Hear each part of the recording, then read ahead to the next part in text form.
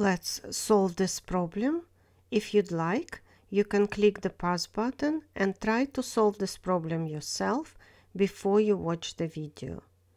ABCD is a square. Let's prolong FE to meet AD extended at G. Triangles DEG and EFC are congruent by two angles and the included side. Angles GDE and FCE are both equal to 90 degrees. DE is equal to CE.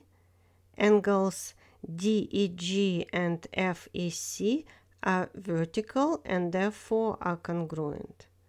Therefore, GE is equal to FE.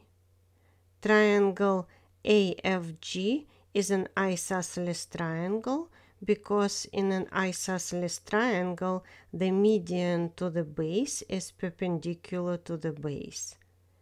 AE is a median and an altitude. Angles AGF and GFA are congruent and equal to 63 degrees each. Therefore, angle GAF is equal to 54 degrees. Angle FAB is equal to 90 minus 54, which is 36 degrees. If you found this video helpful, please consider to subscribe to help my channel grow. Thank you.